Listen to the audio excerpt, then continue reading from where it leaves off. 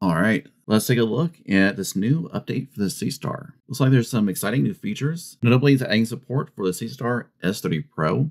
I'm expecting it to be announced in early 2026, and it will feature improved optics and camera sensors over the Seestar S30. But what I'm really excited about in this update is expert mode being added to stargazing. Excited to see what that offers, as well as DBE being added to the adjust tools. It stands for Dynamic Background Extraction and is used to remove gradients from your image caused by light pollution or moon glow. In addition to that, we're getting some handy new quality of life features in the autofocus on target switch and planning, as well as close arm on completion, being able to set time-lapse duration setting, and device switch disconnect on home. All right, let's dig in.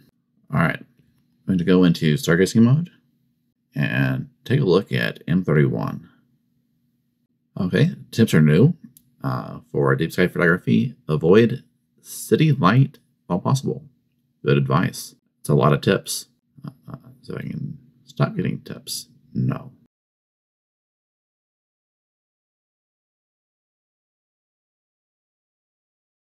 All right, let's look for expert mode.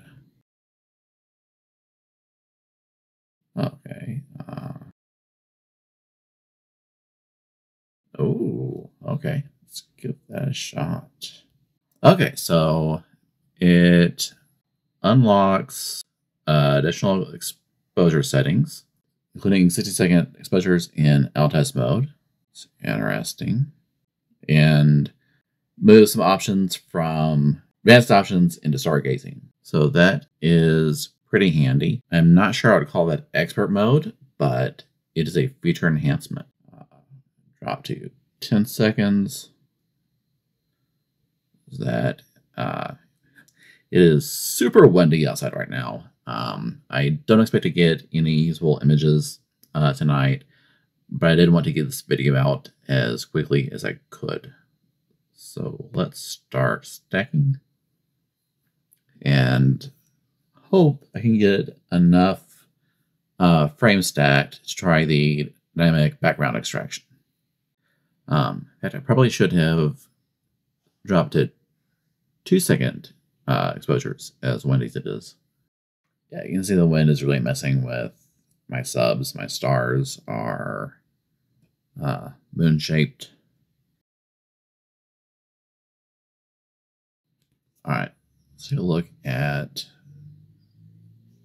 dynamic background extraction. It's probably not going to be great with so little data, but let's take a look. Okay, turn it on. Let's see, when enabled, automatically extracts the background using a balanced model, create more even brightness, enhance target visibility, and reduce light pollution effects. Yeah, it's going back and forth. I would say that works pretty well. Given that the entire background of the image right now is M31, it's probably not the best target to use this feature on, but it does illustrate its effects quickly in a short amount of exposure. Cool. That's a pretty nice feature. All right, let's take a look at the new plan options. About plan, and you find them in settings. So we can toggle autofocus on target switch and close arm on completion for all plans. As you can see the warning here, it's definitely recommended to close arm on completion unless you're using a dew shield accessory or something else that would prevent the arm from closing. All right, now let's take a look at time-lapse duration. Go to Jupiter. All right, there is Jupiter. It's 4 moons.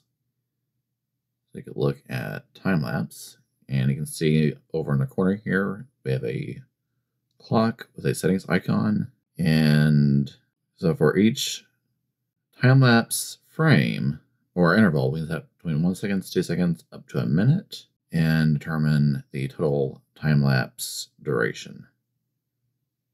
So there you go. So those are the major new features in this update. I think that it's a good update, gives us some good new features.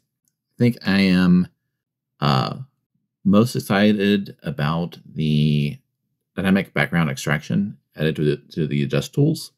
And expert mode and stargazing is a nice addition. I don't think it's as big as the dynamic background extraction, but the ability to do 2 or 5 second exposures, I think definitely is a nice option for certain targets or certain conditions.